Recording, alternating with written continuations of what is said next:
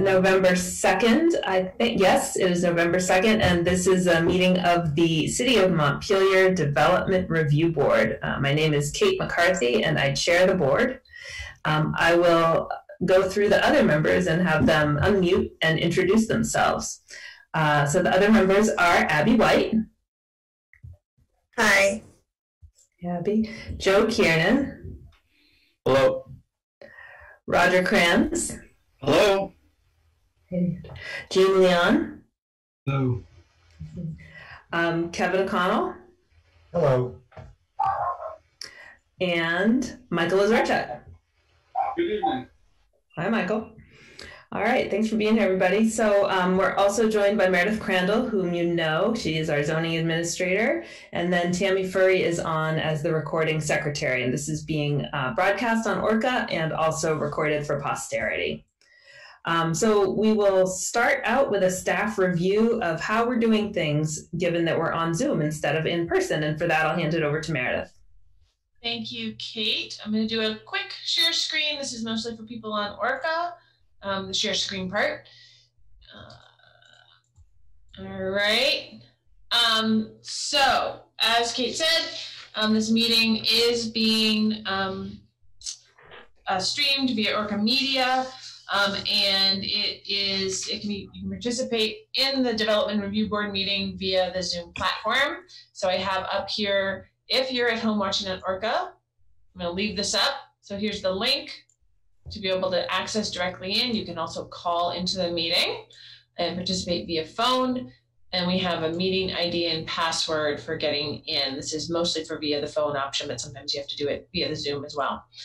You can download the complete meeting packet off the city website. I don't have the link. If you go to the city website, it's there. I'm sorry about that. You can email me right here if you need that link. Also, if you're having any other problems accessing the meeting, if you're in the meeting and you're having trouble accessing the video conference features, then you can message me through the chat function. So just so you know, during this process, using your video is optional. Public testimony is going to be taken verbally. And as noted previously, the chat function should only be used for troubleshooting or logistics questions. Chats will be added to the public record if they're used. Please keep your microphone on mute when you are not speaking to reduce background noise. And for those participating by phone, *6 will allow you to mute or unmute if you don't have a mute button on your phone. If you're interested in speaking in a particular matter and didn't say so, then please raise your hand. That's not really an issue here. We only have one permit tonight. If you're on via phone and you need to raise your hand for some reason, *9 will allow you to do that. Then it'll pop up as a raised hand on the Zoom platform. We do have several members of the public on tonight, not just the applicant. And so I'm going to go through the participation process. Once you've raised your hand and the chair has recognized you to speak, then please unmute your microphone, confirm that you can be heard, provide your full name and address for the record. You're then free to provide your questions or comments. We ask that you try to keep them to 2 minutes. Board members will then have the opportunity to respond or ask questions of you or possibly the applicant. The chair may grant additional time for speakers who have follow-up questions or comments, but then once you've finished, we're going to ask that you mute your microphone again. The chair may then move on to somebody else. You can provide additional input later, but only after the chair recognizes you again and we go through the full, you don't have to state your name and address again, but you do need to be recognized by the chair. In the event the public is unable to access this meeting, I would probably get notified via emails. It will have to be continued to a time and place certain. If you're having connectivity issues, try turning off your video or closing other applications that are on your phone or computer. And if you're having trouble seeing the document screen share, all files are uploaded to the agendas and minutes page on the city website. Please note that all votes taken during this meeting will be done by roll call.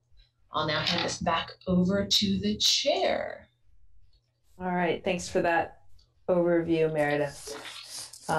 So yes, that is the staff review and how people can participate. Next item on the agenda is approval of the agenda. Are there any modifications to the agenda from board members? Okay, I'll take a motion to approve the agenda. Motion by Kevin. Second the motion. Second by Jean. All right, I'll call the roll. Abby? Yes. Joe? Yes. Roger? Yes. Jean? Yes. Kevin? I didn't hear, I saw you, Kevin, but I didn't hear you. Would you test the unmuting? Yes. There you are. Great. No, that's all right. This also confirms that your mic works, so it's a dual purpose. Thank you. Michael? Yes. And I vote yes. So we've approved the agenda. Very good. Thank you. The next item is comments from the chair, but there are no comments from the chair. So we'll move on to item 6, which is meeting minutes from October 19th. And the folks who can vote on the meeting minutes are Kevin, Abby, Joe, Roger, Jean, Kevin, and myself, because we were all present at that meeting. So are there any changes to the minutes as printed? Okay, then is there a motion to approve those minutes? Motion to approve. Very good. Motion by Jean. Second by Joe. Wow. Second by Joe. Very good. Motion is second. I'll call the roll of those who are eligible to vote. Abby. Yes. Joe. Yes. Roger. Yes. Jean. Yes. Kevin. Yes. Thanks, Kevin. And I also vote yes. Okay, so we have approved our minutes from October 19th. Thank you very much. All right, so we're going to move on to the only application for this evening, which is 713 Elm Street. If I'm looking off to the side, it's because I have notes over here on another computer, just in case you wondered. It's a request for variances for the area of a sign and the height of a sign, as well as a request for extended sign lighting hours. And it may be other than that, and so we'll hear more. So the first thing that we do at this point is anyone who wishes to speak on the application, I'll swear you in. So if you're here to be heard on the application, or even if you think you might want to pipe up, go ahead and raise your right hand. Okay, great. Do you solemnly swear or affirm that the testimony you are about to give is the truth, the whole truth, and nothing but the truth under the pains and penalties of perjury? Okay, I see nods and thumbs up, so I'm going to take that. Thank you. Thank you both. Great. So Meredith Crandall, could you please provide us with an overview of the project? Yep, this is going to be very brief for people who haven't done this before. This is going to be a little more on sort of the procedural aspects of it, and then likely we'll go over to, I'm guessing, Emily to describe more of the details on the project itself. So North Branch Nature Center is revamping its signs. Well, it's one major sign. My understanding is, and from the application, there's been issues with people not being able to read the current sign due to its size and location. And the existing sign is larger than allowed under the current regs that was allowed when it was put up. But they're coming back and asking for an even larger sign. So unfortunately, that's not something I can approve. It's not within the standard allowance in the regulations, and our current sign regulations don't have a waiver provision for this aspect. But we're stuck with the regulations we have. So it's moving them into a request for a variance, which, as the DRB members know, has slightly different criteria to go through. So really, there's multiple things to look at when it comes to, the height and other things, but really my sense is that the size variance is going to be the biggest issue probably. It's really more of a threshold question, even though the staff report talks about a lot of other criteria as well. And that discussion, just to orient everybody, starts on page 7 of the page 7 of the staff report, which is page 11 of the full meeting packet, just to orient people as to where that big issue is located. Is that good for you, Kate? Good for me. Okay. For me. So yeah, great. So what we'll do next is turn to, it sounds like Emily will be providing a bit of an overview. So yeah, we'll give you an opportunity to tell us briefly about the project, including confirming what you're seeking a variance for and generally speaking why. And later on, we will be walking through the individual variance criteria as well as criteria related to signs and lighting more generally. And you'll be able to speak then too. So this isn't your only shot. But if you want to tell us an overview, take maybe 5 or so minutes. I'll turn it over to you, Emily. Okay, thank you very much. As Meredith pointed out, our current sign is smaller than the current regulations allow. And it's also considerably smaller than we would like. We are just a couple of miles out of town, 2 miles from the center of town. But the speed of traffic by the time you get to North Branch is the speed limit is 35, which means, of course, the range of speed people are actually traveling is, there and north. And we're finding that a lot of people, especially as our center has grown over the last several years considerably, and there are a lot of people coming to North Branch for the first time, people are not always finding us on their first drive-by. They're not seeing the sign, or by the time they do, they don't have enough time to slow down sufficiently to make the turn safely. And so then some people go further and turn around in a driveway or at Gold Hill. Perhaps some people even go further and then realize they've, really headed out of town and have to turn around at that point. So we would just like a more visible sign, both in terms of size, and we also have a lot of evening programming, which didn't used to be the case so much back when the first sign was built 10 or so years ago. And so being able to have some lighting on the sign so that it can be on during programming that happens in the evening, such as this time of year, we do owl banding in the evening that the public comes to. And in the winter, we do our Friday evening Naturalist Journeys lecture series. Obviously, when COVID's not happening, all of that is. So it would be nice for people to really be able to see the sign as they approach and be able to slow down appropriately before they turn. As far as the size of the sign, this was sort of all laid out in the narrative. I don't want to repeat all of what I said in that, but the recommendation from Sparky Potter of Wood and Wood up in the valley was to have a letter height that is just impossible to fit on the 8 square feet of content area that's allowed. And so, in discussion with Meredith, we sort of brainstormed a couple different ideas with Sparky and, basically came up with a sign design that was our logo. It doesn't give us the full 6-inch letter height that we would have liked, but the visibility of the diamond and our logo in general helps achieve that desire for more visibility as people come over the hill and around the curve and start cresting down and see from a distance. So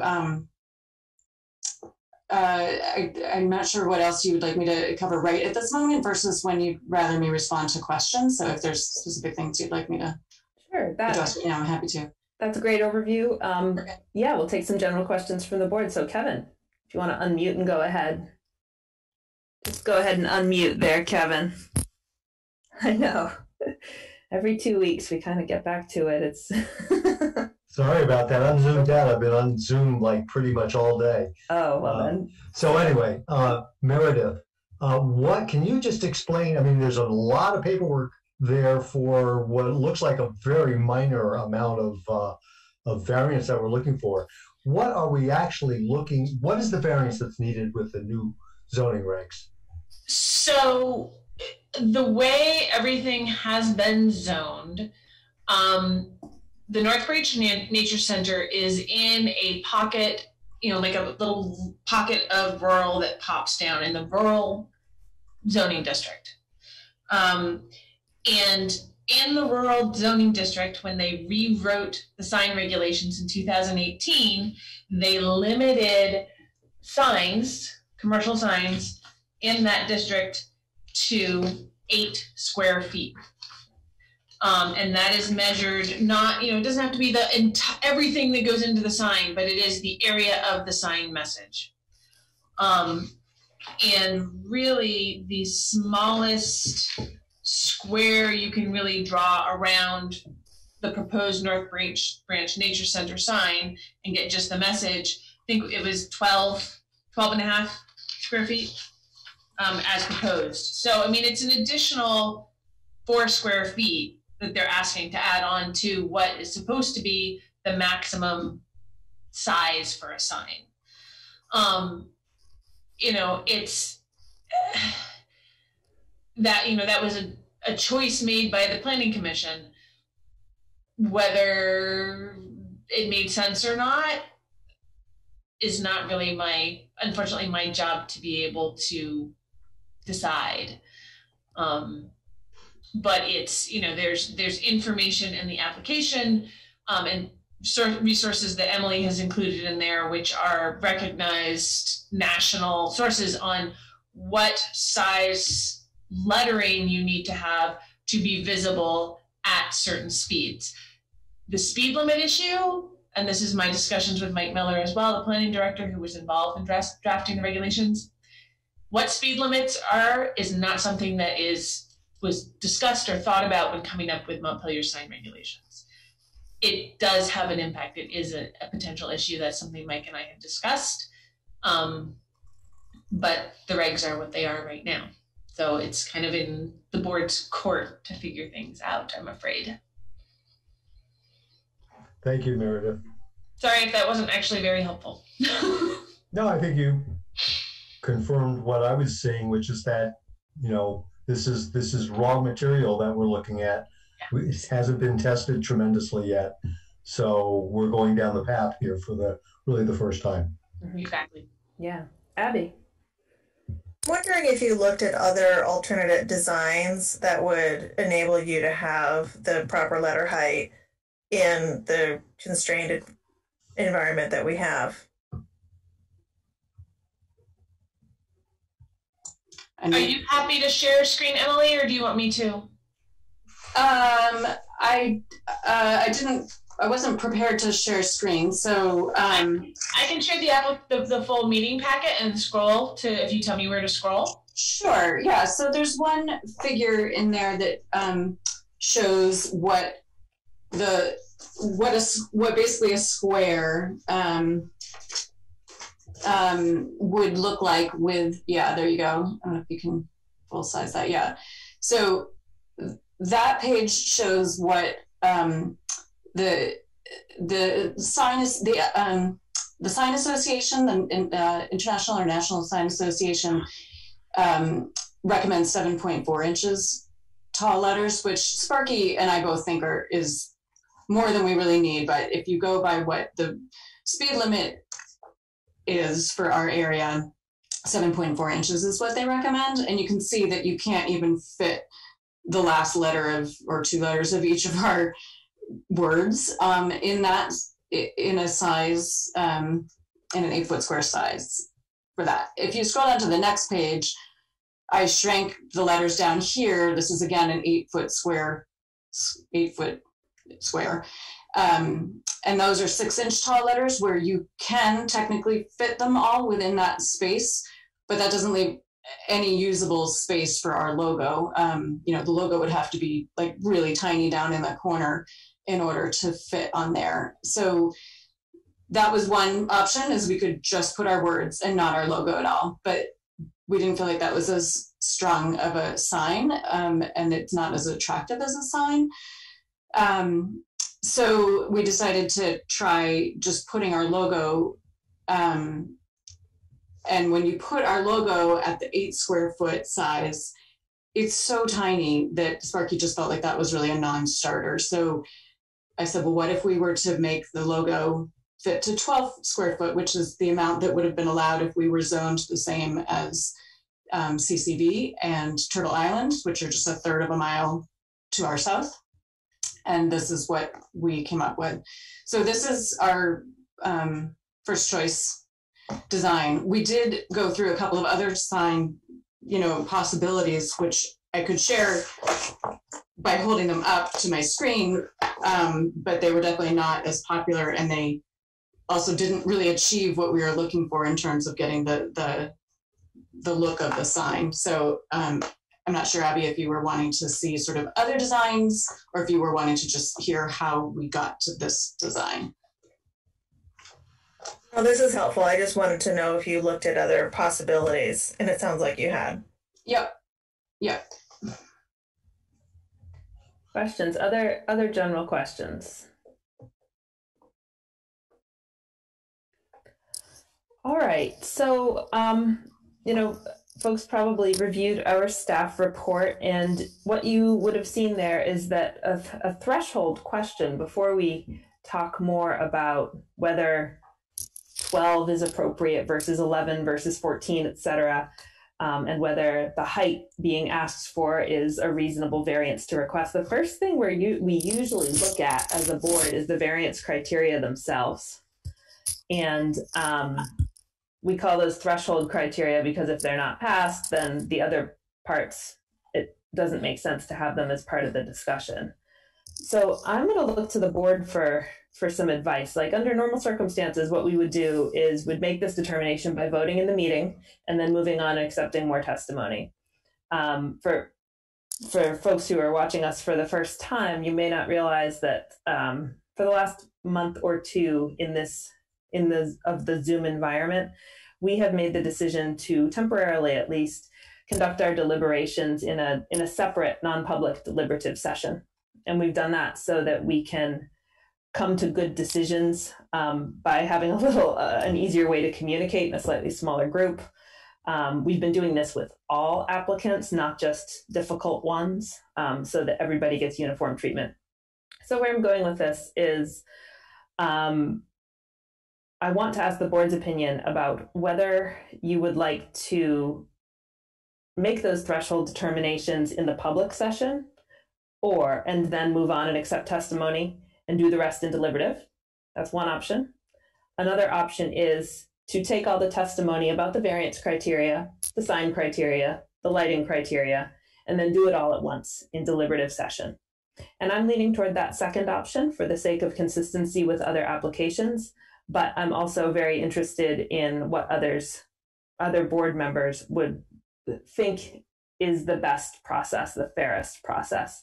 And I know some of you have been on this board longer than I have, and I'm very interested in all of your opinions on that before we move on. So apologies to the applicant for having to sit through this little bit of process discussion, but thanks for bearing with us. Roger. Well, thank you, Kate. My memory of doing variances is that we arrive at very specific measurements, a 2-foot setback or whatever. In this case, it would be a 8 square foot sign and whatever the height is. And then once we've determined those specific measurements, then we go through the 7 criteria, because if you don't have the measurements, then it's hard to figure out the criteria. And I'm kind of thinking we should do that in public, maybe not vote on it, but I think it's important for the applicant and everyone else to hear how we determine each of the criteria. Yeah, I think we can definitely walk through the criteria, even if we then vote on them later. Before I call on Kevin, I would just note that the first 2 variance criteria are very general to the site, but then the later ones, like the applicant is proposing the least deviation possible, that does depend on the numbers that we're talking about. But that's helpful, Roger. Thanks. Kevin.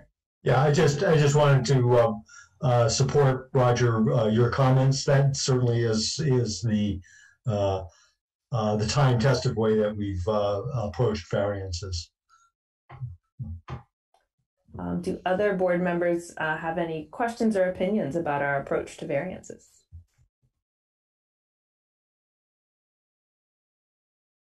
Okay, and Meredith, I'm going to say, when I say Meredith, I'm going to refer to, it's going to be Meredith Crandall unless I say Meredith Warner. So I'll just make that easy. So Meredith, who's to my left, I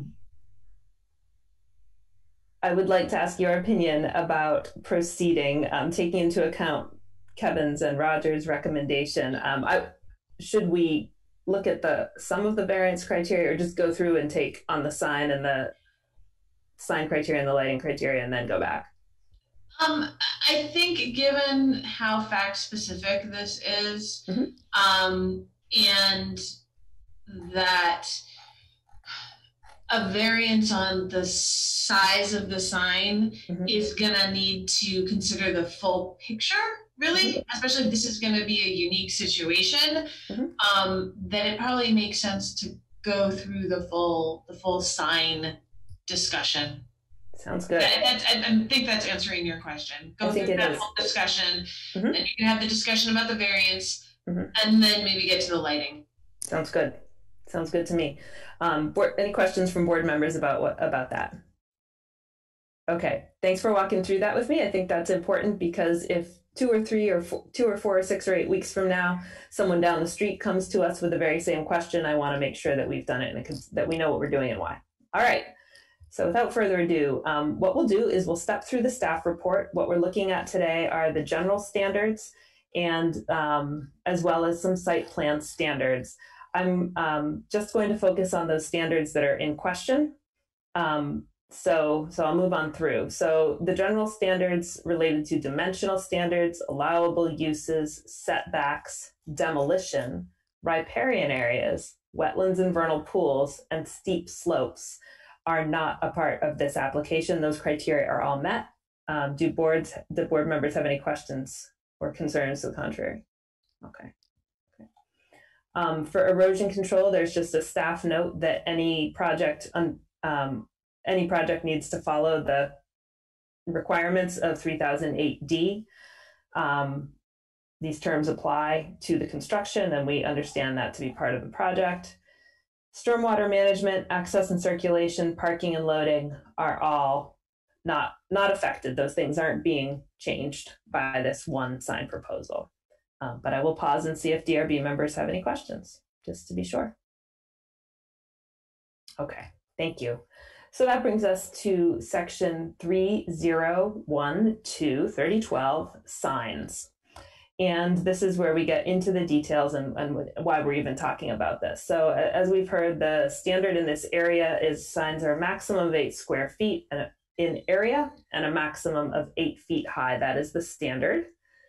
Another standard to be aware of is that permanent ground-mounted signs must be self-supporting structures, and they must be built on and attached to concrete foundations.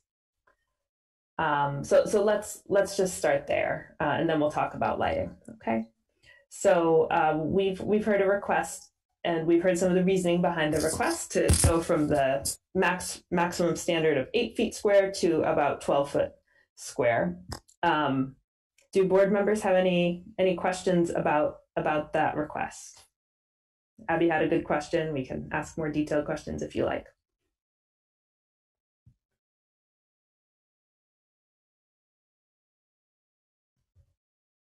Okay, we can always come back to it if we think of something else. That is fine. Maybe you could tell us a little bit about the height of sign that you are hoping to build, and why, if you're requesting a variance for the height, and why the height that you're requesting.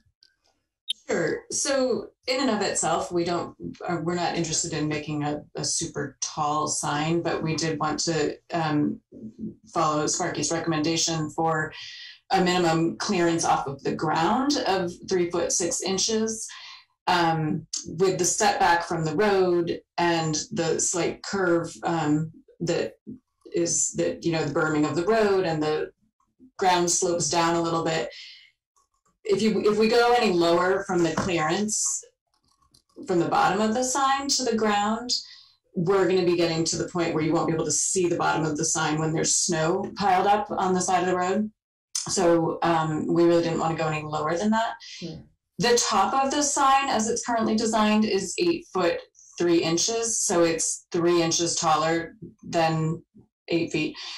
If you count just the top of the sign, but the way the regulation is written, it's actually the structure that is the measurement that is supposed to be 8 feet high. So that's where we really go significantly above that to, what is it, 9 foot 8 inches. So, you know, we would be, you know, certainly have 3, you know, if bringing it down by 3 inches made a difference if you felt like that would sort of get us closer to the spirit of the law, I certainly am not going to quibble over 3 inches, but I think that bringing the whole thing down so that the structure is at 8 feet would be a problem, because then the sign itself the bottom of the sign would start being not visible from drivers who are coming downhill, especially in the winter when there's snow. Okay. I would just note that if the sign were 8 foot square, it would probably fit. It would probably be able to achieve the required clearance and the required height. Or if it were you know, it's kind of a square sign, yes. But if it were like a rectangular sign, more like that, right. Was that something that you talked about, the possibility of a different sign shape in order to kind of optimize all those dimensions? We did look at other sign shapes. Ultimately, we thought that the best use of the square footage was to use the logo, which obviously is the diamond shape. But yeah, we did consider some horizontal ones. And yes, if you did the text across 2 lines of text, North Branch and then Nature Center, that would be, you could make the sign height shorter. Right. I will also note that if we were zoned mixed use residential like CCV and Turtle Island are, I believe the 12 square foot sign area that is for that zone also goes with a 12 foot height. I'd have to go back and look at that, but if memory serves, there's sort of a proportionality between the height and the area of a sign. And so yes, we're trying to fit a 12 foot sign into something close to an 8 foot height, and this was sort of as close as we could get. So excuse me, what is the proposed height again? Sorry. The total structure, 9 foot 8 inches. That's those 2 vertical cedar posts. Thank you, Meredith. Great. Thanks. I appreciate that.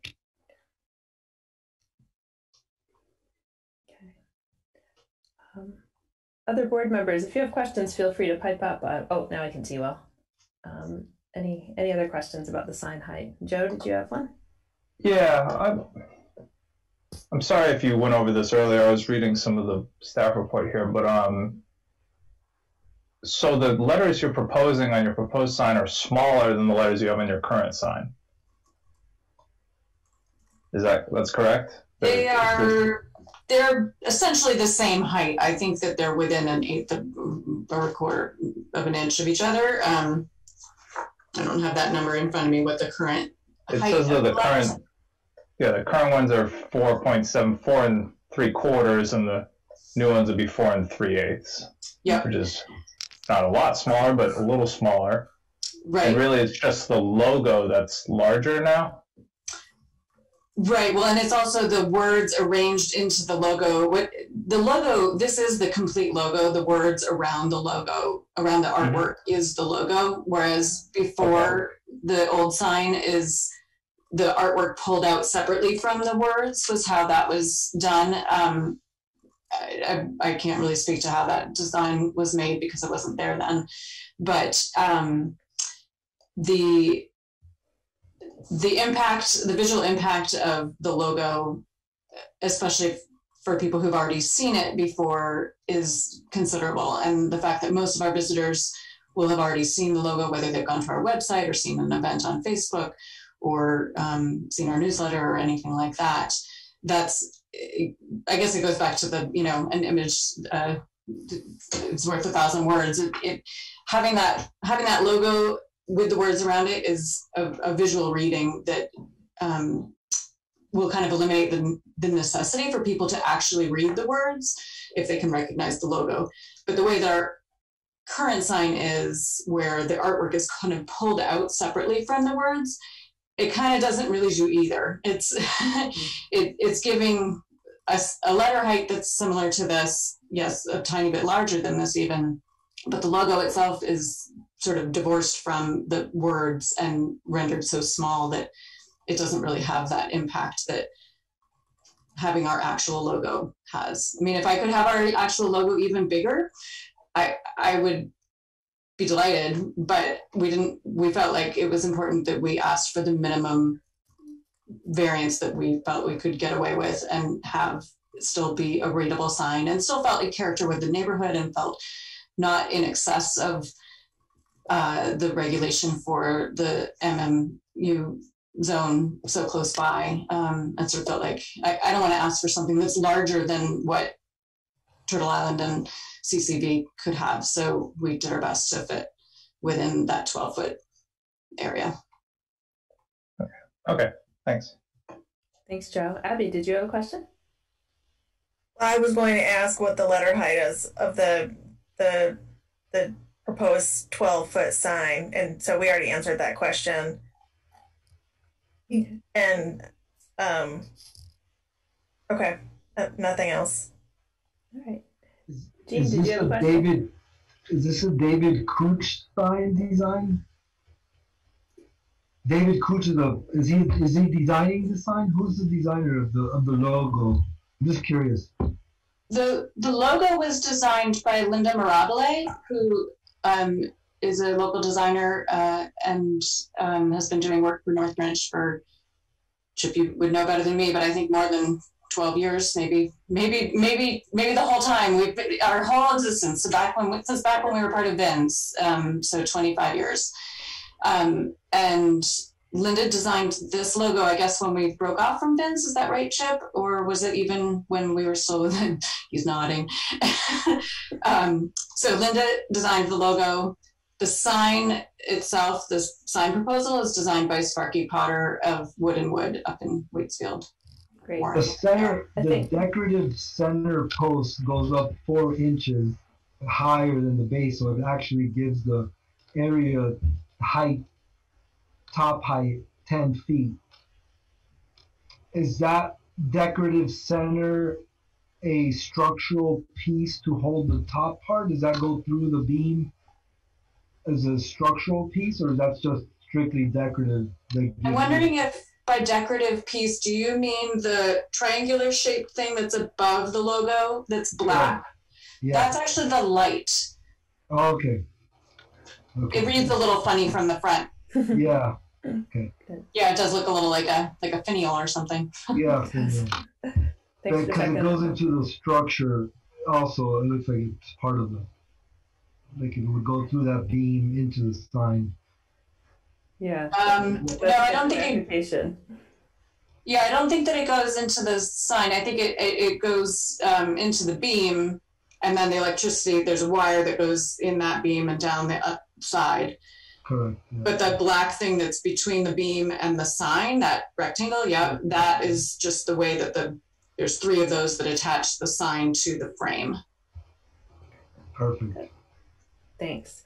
I always enjoy kind of hearing about the history and how things have unfolded, and including local designers and things like that. So that's good and interesting to know.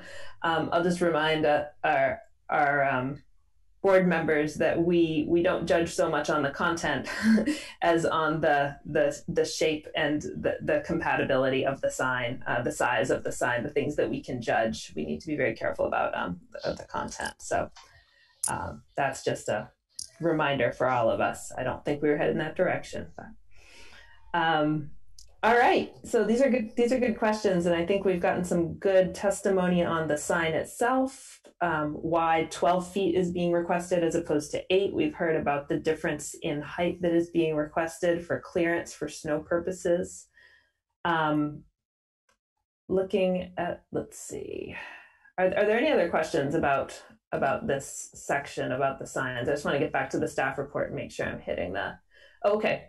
So the next requirement of signs is that they be self-supporting structures, which this appears to be. It also, we have a requirement that they're attached to concrete foundations. And is this sign attached to a concrete foundation?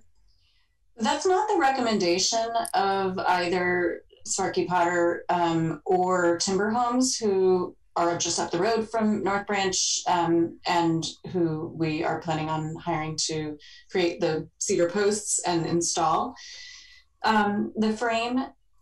Sparky Potter's Wooden Wood will create the sign itself, the white part, the sort of octagonal part, but and the connector pieces, and they'll take care of the lighting, but Timber Homes would do the timber part and the installation.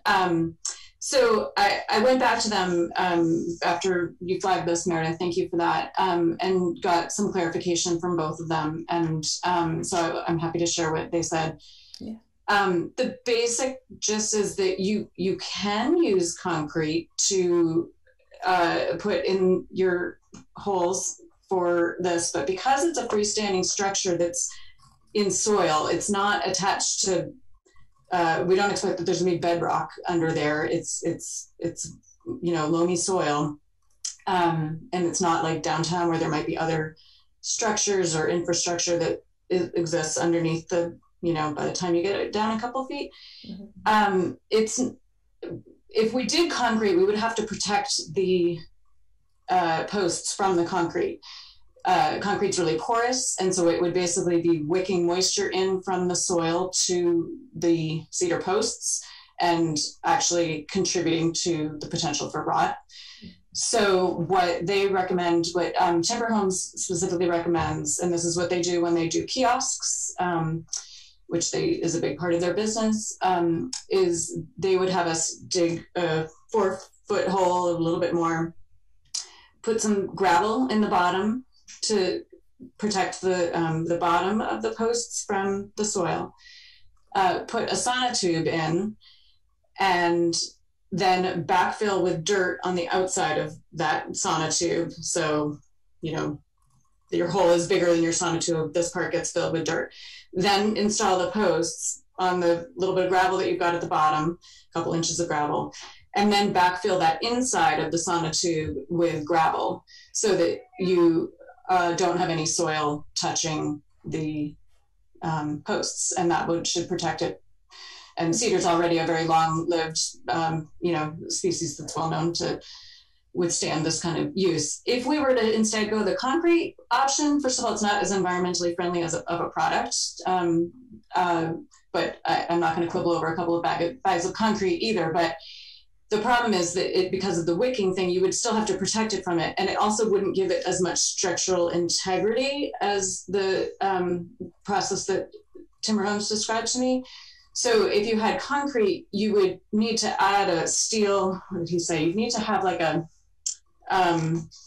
steel vertical piece that would attach to the cedar posts. The cedar posts are really strong, but because the sign is going to basically act like a sail. So if you picture a day like today where it was super windy, there's the potential for racking where the wind would push so much force against it that even the timbers could be affected by that. So he would recommend, if you had to go the concrete route, that you would have to also install steel, which then becomes a significant additional cost, among other things, and just isn't their recommended process. So we were going with their recommendations for how to install it.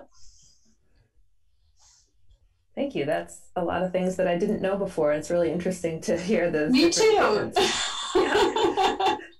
Kevin. Yeah, I'm just Emily. I'm surprised by the recommendation for the for not using concrete, because you look at almost any guide on how to build a fence or how to put in posts. The fixation is with concrete. So our ordinance says use concrete, but we're going to consider not doing that. I think it raises a question as to the best way to anchor these things. Yeah, I was totally interested to learn about it too, and I asked the person I've been talking with at Timber Homes is Timo Bradley. Mm-hmm. And I said, if they have, if you folks have more questions about this, he said he'd be more than happy to answer them. So I didn't want to ask him to come here tonight, but I'm sure he'd be happy to respond to questions if you have additional ones. I mean, from a construction standpoint, it would make it much easier, I think. I clearly am going to have to go talk to Timo so that Mike and I can. We were planning on revamping the signing regulations at some point anyway, so we're going to have to talk to Timo about that aspect of them. I think we want to be, Meredith, I think we want to be careful. I mean, this sounds like a great idea, but it's also unconventional. Oh, yeah. No, it's more of a, we have lots of things to consider, and it's something just to thought of reaching out to various experts when we get to that part of the regulations of rewriting. Right. I'm all for giving this a chance using the proposed anchoring system that's being suggested by the applicant. But being the fact that it is unusual, if we're looking at a zoning change, we obviously want to vet that very carefully. But it will, of course. Let's leave that to the Planning Commission, and we can maybe collect ideas later. So Meredith, if it is not typical that we would grant a variance for a standard like this. Often variances that come to us are for people wanting to do different things within their setbacks or different heights or things like that. So is there a mechanism in our zoning that allows for alternatives to standards like this at the DRB's discretion? What's our authority to do that? I mean, that is the variance option. Yes, it's typically it is used for your setbacks because somebody wants to build a building. You can't use a variance for a use. Right. That's not allowed. Right. But any other physical measurement is a possibility, but you need to be able to go through those variance criteria. Okay. Nice segue. The next item in our staff report on page 8 is those variance criteria. So I'd like to, at this point, if it's okay with other members of the board, walk through those before we then go on to the lighting, because the lighting change being requested, I do not believe falls as a variance. So board members, shall we go through the variance criteria? Okay, great. Yes, so one thing I just want to say about variances for those who haven't used them before, a variance is a very specific thing. As you read in the staff report, there are these 5 criteria. All 5 need to be met. These criteria come straight from state statute. So in order for a town to do a variance, they have to do it this way. And that's why these are written the way they are and why we're following them. So let's just go through. Variance criterion number 1. I'm just going to read them in order to be specific. There are unique physical circumstances or conditions, including irregularity, narrowness, or shallowness of parcel size or shape, or exceptional topographical or other physical conditions peculiar to this particular property, and that unnecessary hardship is due to these conditions, and not the circumstances or conditions generally created by the provisions of the bylaw in the neighborhood or district in which the property is located. So this has to be a property specific issue is what that means. So I'm trying to think of the best way to do this. Roger, yes. Well, I just to hop right in, I think that the several issues that the applicant enumerated, the curve, the sight lines, the visibility, the speed, the hill, the snow, all of that stuff relates directly to this first criterion. Okay, thanks, Roger. What are the thoughts of other board members? I'm wondering if there's a photograph or just any documentation that we could look at right now to look at the constraints of the property. I would back up what Roger said. When you come down the hill, just after making that turn right before the entrance to the nature center, it's, you know, the existing sign doesn't really would not catch anybody's attention. I see this as an equalizer between the zoning that the nature center has and the surrounding properties, the community college and Turtle Island daycare. So I would emphasize that the unique circumstances exist there. Other board members. So I see this a little differently. I'm very reluctant to make comparisons with the neighboring zoning district because there's a pretty distinct divide between the end of the residential and the start of much lower density residential, and it's mostly residential uses after that point, with the exception of a few of the home-based businesses and Vermont Timber Homes, which is a conditional use. I sort of see the nature center through no credit or fault, no, through credit, but no fault of its own, as being kind of the gateway to that new zoning district. And I think that's important. And so I would not, in my own opinion, I don't see that parcel as a transitional parcel between the mixed use medium, or whatever it's called, the previous zoning district and the one that it is a part of. I see it as kind of the gateway property, and the fact that it's a line and that there is different treatment is in order to create that transition, which is important. Kevin? Yeah, I'm sorry. I understand your point of view there, Kate. But I do think that being that it's just the beginning of a different zoning district, right past those two additional properties, you don't even have to make that anything other than a footnote, or maybe just ignore it altogether. But the unique circumstances still exist. So the unique circumstances about, for example, the topography and the road. Correct. Okay. Meredith? So this is just a technical difficulty. I was trying to pull up a Google Maps or other things for Abby. If everybody could stop for just a second, if it's okay. My batteries died on my keyboard, and so I actually can't pull anything up at the moment. Oh, if you can hold on, I gotta run to another room and get some batteries. Okay. I can pull it up on Google Earth. I'm actually looking at it right now. All right, Joe, why don't you go ahead and do that? Does that work for you, Meredith? Thank you. Go team. Thank you for the save. Is this sharing the correct screen? You guys can see the map? Yes, Joe. Street view? All right, so this is coming out of town. North Branch Nature Center is up here. And you can just barely start to see the old sign out there in the distance. And I believe that the new sign's location is going to be somewhere around here, closer to this telephone pole here. So you would be able to see it much earlier, based just solely on the movement of the sign coming around this left-hand turn here. We're also going downhill here. It's not super obvious on here, but sometimes you can tell the hill better going the other way if you go down and then come back. So this side, unfortunately, the car is over here in the right-hand lane. So when you're looking at it this way, you would be over here in this lane. You'd be able to see a little bit sooner, actually. Your sight distance would be better. But you can see that the current sign is pretty well hidden in here.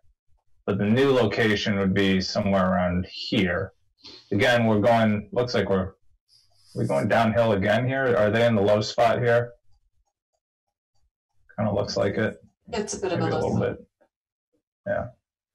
So with the sign being higher, no matter which direction you're coming from, theoretically, the sign being higher would put it more in your line of sight.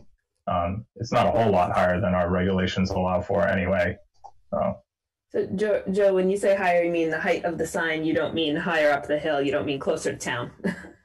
Right. The height of the sign itself, since you're coming in from higher up elevation-wise, no matter which direction you're coming from, the sign would be easier to see being a little higher. You're going to see it sooner, especially coming from this direction, coming from out of town, coming from town. All right. So that's a good analysis. I think while we're there, I just ask board members to think about how this image does or does not represent a unique physical circumstance that's different than other properties in this zoning district. because that's the other thing we're considering here. Mm-hmm. Yeah. Okay. Yeah, Emily, go ahead. I just wanted to add that the proposed location of the new sign is only about 30 feet south of the current sign location, so it's a little bit closer to traffic coming from the direction that from town, but not a lot. Okay, thank you. Okay, so that's variance criterion number 1. Is there anything else that anyone wants to add on that? DRB members or Emily or Chip? All right, so number 2 here, I'm going to read, because of these physical circumstances or conditions, there is no possibility that the property can be developed in strict conformity with the provisions of the bylaw, and that the authorization of a variance is therefore necessary to enable reasonable use of the property. So, yeah, Roger. I think that's clearly the case. So the property can't be reasonably used without this variance? Yes, as outlined by the, as explained by the applicant, yeah. Okay. I don't see it that way. I don't understand that. Yeah, I don't understand that either. The property will continue to be used whether there's a 20-foot sign, an 8-foot sign, or no sign at all. Correct. Meredith, do you have, and I'm going to put you on the spot, I know reasonable use is what we like to call a term of art. It's something that comes up in court decisions and things like that. Is there anything that you can tell us off the top of your head about this standard? Yeah, I mean, typically when this situation comes into play, it's because you're looking at new development on a parcel that was subdivided previously, somebody bought it, so it was already an independent parcel, legally independent parcel when it was created. Then somebody purchases it and goes to put a structure on it, and they're like, oh, wait, since it got subdivided, the setbacks changed in my district, I got rezoned, so I've got different setbacks that apply, or some other criteria, some other requirement, and now I can't build, even usually the standard is, can you at least put a single family home on it? That's usually the standard. It's a lot, it's a much rarer situation now that we have a change between waivers and variances, to have a variance come in to say, we just want to, we want to change how we're using it, or we want to put this new thing in. It's not going to stop some sort of use of the parcel, then usually it's, that's the reasonable use, that you can get a benefit from the property, and that you can have some use on the property that is compliant with the regulations. Yeah. And the smallest reasonable use, the least impactful use, is almost always a single family home. That's usually the judgment line. That's interesting. That says as much about our court system and habits of zoning as it does about what you can actually do with piece of property. Because obviously the nature center does a lot of things that are very high value without being interesting. I think you're right, Kate. I will say, over the years we've gone kind of back and forth on that whole criterion, and have reasonable use is really an open concept. What constitutes reasonable use? Is it like, just because you have something there now that isn't broken, does that mean that's reasonable use? Or, so I just to put it in historical context, I think that, I agree with Roger once again on the reasonable use question with regards to the proposal. Okay. All right. Well, thanks. I think we can sort of take that discussion and then fold into it what we've heard from the applicant about their stated needs, and when we consider this further. So I'll move on to criterion 3. Sorry, Kate, can I ask one question about this? Yes. So we're talking about enabling reasonable use, and I'm wondering if there's been any estimates on usage that has been affected by the poor sign, and an estimate on what increased usage may look like with an enhanced sign. I'm just wondering if there's any data or insight that we can kind of use to make this determination around whether this is reasonable use or not. I guess I would invite Emily to answer that, or give it a try. Oh, your mouse battery died. Maybe, I wonder if Meredith can unmute you manually. Are you able to unmute Emily? Nope. Sorry, just gives me the option to ask to unmute her. Oh, that's all right. We'll give her a second. We'll wait.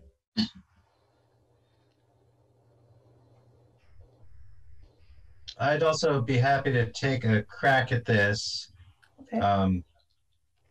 I don't think there's any data that we could really provide. Emily may have something that I'm unaware of, but it's almost like, how do you capture negative data? We don't know who doesn't stop at the nature center if they keep going. It's more of an issue of ease of access, preventing people from having to go past the property, turn around, come back, or miss the sign at night because it's not lit. So I agree that the property is used in all sorts of ways that are reasonable. It's more making it easy and convenient for people to find the property so they can use it. Okay. All right, thank you. I'm going to move on to the next one. We're going to give Emily a chance to supplement that answer if she'd like to. I hope she's not rushing around in too stressful a way. We will come back to this. It's okay. We'll come back to this, Emily, in just a second. Sorry for the rushing. I'll just read the third criterion while you're getting set up. It is that unnecessary hardship has not been created by the appellant. So these circumstances that we're talking about mitigating for with the variance request are not circumstances that have been created by the appellant. So, for example, if the appellant had built up a 20-foot dirt mound on the edge of the road and then wanted a 30-foot sign, that would obviously be something that the appellant had done, and that's not really what we're seeing here. Are there any questions about that one? Okay. 4, the variance, if authorized, shall not alter the essential character of the neighborhood or district in which the property is located, substantially or permanently impair the lawful use or development of adjacent property, reduce access to renewable energy resources, or be detrimental to the public welfare. So are there any questions about this? We've seen that the scale of the variance requested is relatively minor given the size of the property.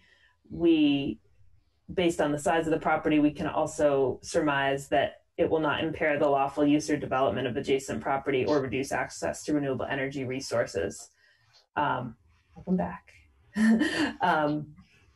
Does anyone have any questions or comments about this one?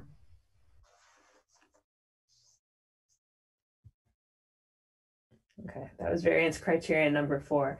And Emily, thanks for rejoining. That's sorry. The mouse died.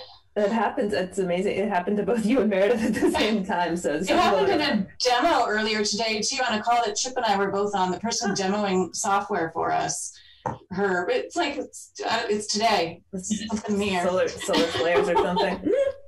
So we heard from Chip about whether there, in answer to Abby's question about whether there is any data that shows just how much, what would the marginal benefit be of the improved sign, and Chip said, it is difficult to prove a negative to know what we're missing.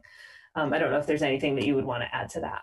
Well, I guess I'm not clear on when in the meeting it's you're inviting public comment, but Meredith Warner is a neighbor, and so she might speak to this. I've also heard from neighbors and from people attending programs that they sometimes miss the turn and then go a little further and turn around, which of course is a hazard in terms of driving on a road that's 35 more 40 miles an hour traffic. You don't really want people doing frequent turns in the middle of the road.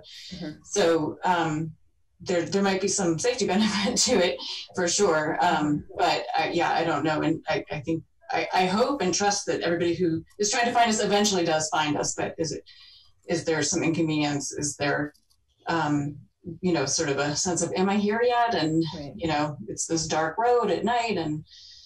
Mm-hmm. Okay. All right. Kevin, did you want to chime in? No, I'm okay. I don't know if I was making some gestures, but I was disconnected for a minute, and I'm just getting back in. Okay. You're fine. You're fine. All right. So thank you. We'll move on to that. And Meredith Warner, if you do want to pipe up at any point, please feel free to give a wave or unmute, and we'll keep an eye on you so we can include you. Okay, so the fifth criterion of the variances, and thank you, I do think it is important that we spend time on these because it's kind of the crux of it. The applicant is proposing the least deviation possible from these regulations that shall afford relief. And we've heard an explanation of why the sign height is proposed to be what it is and why the sign size is proposed to be what it is. Are there any more questions or comments on that criterion? Okay. So I'm going to move on from the variance criteria unless anyone has anything else they want to add about that. All right, thank you. So we've been through the general standards that included the sign standards and the variance criteria. And now what we are going to do is move on to the site plan standards, which is where we get into lighting. And like the general standards, I'm just going to note that much of this does not apply. Regarding landscaping and screening, the parcel complies with the landscaping requirements, but there is a staff suggestion that we request an updated landscaping plan because there's not one. Is there one on file now, Meredith? There is one on file from, I said, sorry, I don't have the date. I'm trying to do a little side research. There is one on file from the previous large changes, mm-hmm. But even if we just got something with a slight annotation so that it's compiled, that would be helpful. It's really what would be required to meet that. Okay, so is that less about where certain plantings are and more about where the sign is on the site? It's really not. It's more to meet that landscaping criteria, mm-hmm. Of having a current landscaping plan because we ran into site plan, got triggered. Mm-hmm. It's just a check the box thing. I see. Okay, that's so we need to make sure that we've got the most updated plan, even if that is some annotations to the previous plan. Yeah, even if it's just taking the previous plan and writing in, oh, we're adding X, Y, and Z. Got it. Okay. Thanks. And would that be a doable thing for? Absolutely. When I saw this in the materials, I was like, oh, right. I think I've seen that once in the past. We didn't manage to dig it out in time for this application, and that would be really easy for us to find that again. If you needed a copy, I've got it here. I might just come to you, Meredith. Thank you. So that's just housekeeping, most current versions. Great. Okay. So that brings us to page 12 of the staff report, section 3204 of the zoning, which is outdoor lighting.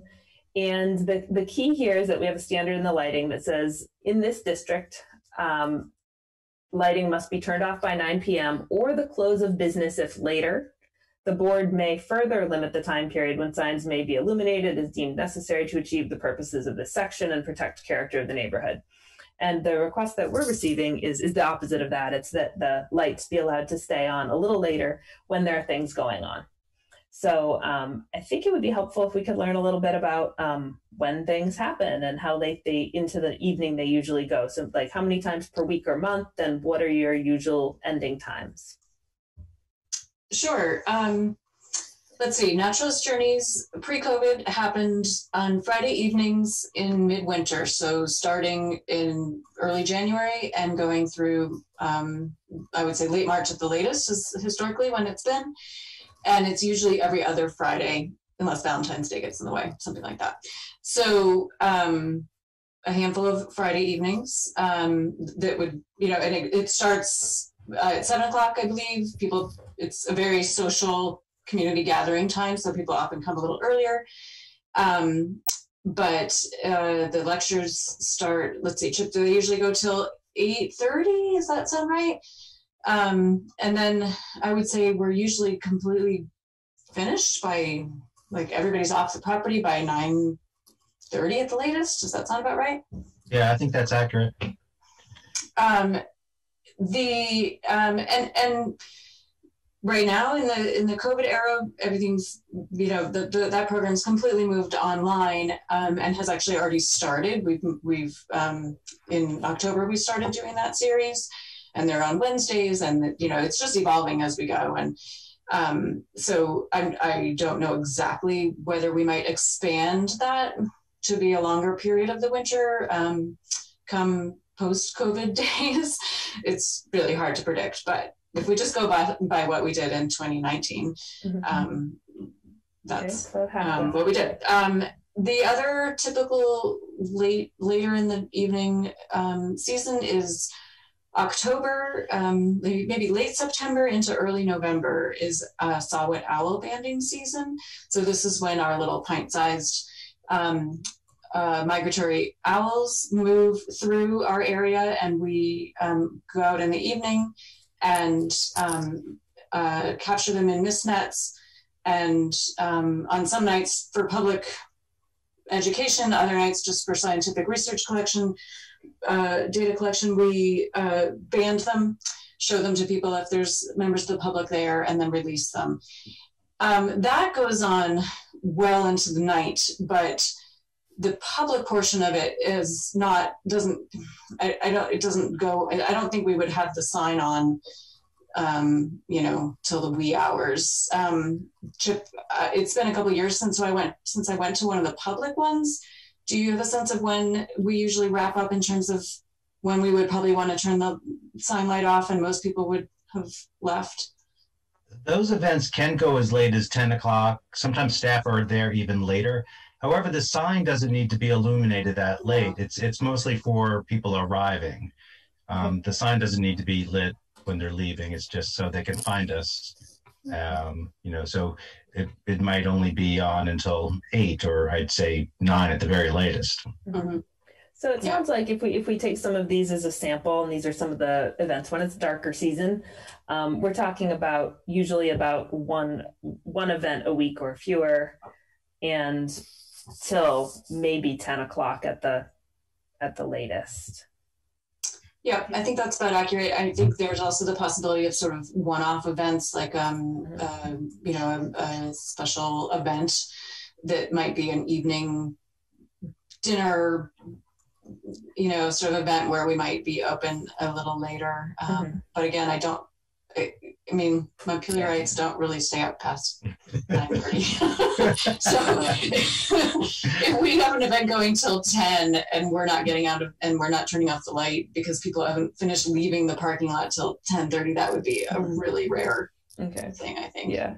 And if I remember correctly, when we approved the new site plan in 2016 or 17, there are some limitations on how late you can be open anyway. And I think they're like, I don't know if Kevin remembers that from then, but it's something like, I'm not going to guess at the time, but this has been discussed such that it's not a 2 a.m. venue kind of place. Yeah. Okay. Great. Okay. That gives I think that gives a pretty good sense of what the impact of lighting would be. Do other board members have questions or concerns or clarifications they'd like regarding lighting? Okay. I guess I'm not really sure why it says right here, turned off by 9 p.m. or the close of business if later.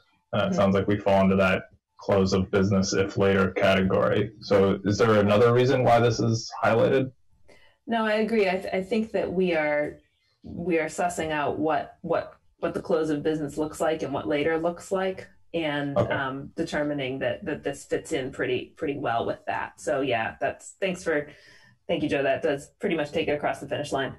I think that's what we needed to determine. So right on. We don't need to think about the variance criteria for that. It doesn't make sense because it's in the standards. So Meredith Crandall. Just gonna let you know, and then you can ask if anybody else has anything else to throw in first. I was able to pull up an environmental court case that was looking at the variance standards that, and specifically talking, goes into the purpose of the variances, if and when you're ready for that. And then once you've checked in to see if there's any other public comments of people who are on here, I do have some additional emailed in comments that I received just recently that I would need to read into the record when you're ready. But since we were getting close to the end, I wanted to throw that out there. Good. Before we go rushing across the finish line. That's good. So are there any other questions from board members at the moment? Okay, are there any other comments from members of the public, even if you haven't spoken yet? Is there more of an official public comment period, or you're ready for my comments at any point? We're ready at any point. Okay. Sorry. I don't know if Meredith Warner actually got sworn in. I think you're right. And so we need that, and we would need when you're ready, your name and your address for the record. Sure, I can give comment now. Okay, can I swear you in, Meredith? Sure. If you wouldn't mind raising your right hand. Do you solemnly swear or affirm that the testimony you're about to give is the truth, the whole truth, and nothing but the truth under the pains and penalties of perjury? Yes. Okay, thanks. Just say your name and address, and then go right ahead. My name is Meredith Warner. My address is 2068 Elm Street, Montpelier. So I live just north of the North Ranch Nature Center, 2 houses up, and have been a neighbor for 5 years. And I guess in relationship to the sign, I would say that the one that's there now, and that view that we saw on Google Earth is a view I see every day when I come to and from my house. The sign that's currently there is easily missed where it's placed. It's not just the placement, but the scale. You're coming around a corner and down a hill. On the way out, again, you're going kind of up an incline and around again. I think, I can't attest to like why people use my driveway as a turnaround, but I would say that my driveway is often used as a turnaround in my house that's close to the road, so I see that happening. And so people coming out of town might miss the North Branch, and my home is one of those places where people do turn around. The new signage looks great to me. The renovations that have been done in the last few years at the North Branch Nature Center have included changes to the lighting that's been done in a way that is very respectful to the neighbors, and of course is really respectful to the environment and the animals and all kinds of creatures passing through. So I trust that the proposal would be used appropriately. So when they say they're going to turn it off and only use it, I'm assured that that's an honest use. And also I live a little bit closer to the entry to Gould Hill Road, which is also, we have a street light down here. So while I am in the part of Montpelier that's much more rural, we're used to having some ambient light, and it's not a problem. And I think from a safety standpoint, with the entry at use during events, it would be really useful to have better signage and some lighting there.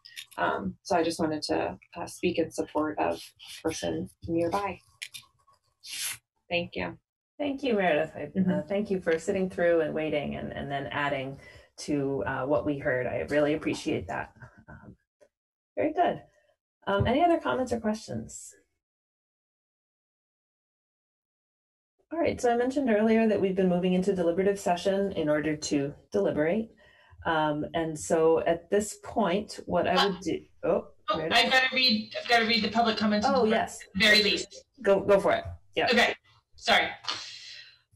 So this is a public comment from Leslie, Leslie Parr, Parr. She lives at 53 Cityside Drive in Montpelier. It's Unit 11. And she has been a member of the North Branch Nature Center for many years.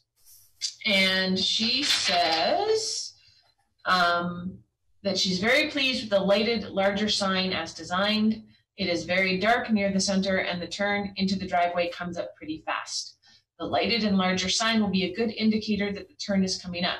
In the winter months and with the North Branch Nature Center's evening programming, I expect the public will appreciate the larger and well-lit sign. The current sign really doesn't do the job, and I know that people who miss it have to find ways to turn around, sometimes on Gould Hill Road and even in driveways.